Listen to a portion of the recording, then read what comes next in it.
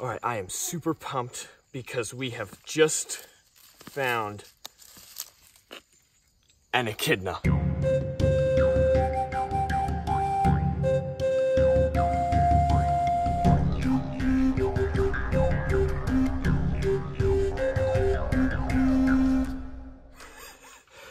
I am freaking out.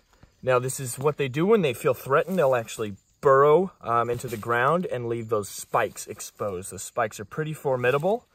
There's actually a little leech on him here. Let me just get that off. Ooh, come here. Whoa, almost got me. Wow, so cool. All right, so echidnas are monotremes. So what that means is that they actually lay eggs. So they are a cousin to the platypus, and they pretty much live a similar lifestyle to that of an armadillo or an anteater, mostly hanging out in burrows during the day and then coming out at night or early in the morning to dig up termite mounds, ant nests, and things of that nature. Oh my gosh, I'm shaking right now. That is so cool. Oh my gosh. That is the craziest thing. So cool. His little tail right here. So cool. Right, buddy? I know. I mean, they just tear through the earth. They have huge claws. This is a short-beaked echidna, or Tachyglossus aculeatus. They are apparently very hard to find, but we have found one. Right. I know. Beautiful. So cool. I'm freaking out. Look, I'm standing on thorns right now, and I just realized that. My knee was just in there. And I'm high on life. Having a great time. This is so cool. Ah! Oh, man.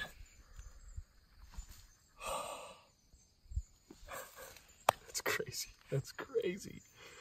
That is so cool. All right. Did you know that echidnas have pink milk? This is due to iron-rich hemoglobin. How crazy is that? So what's actually really cool about echidnas is that because they are monotremes, they have a very low body temperature. They actually have the second lowest body temperature of any mammal, second to the platypus. So these guys typically have a body heat of about 33 degrees Celsius. Super cool. Now these are actually spines, like a hedgehog, not like quills, quite like a porcupine, and they are used in the same way. As he feels threatened, he can poke up those spines, and that is honestly a really good defense.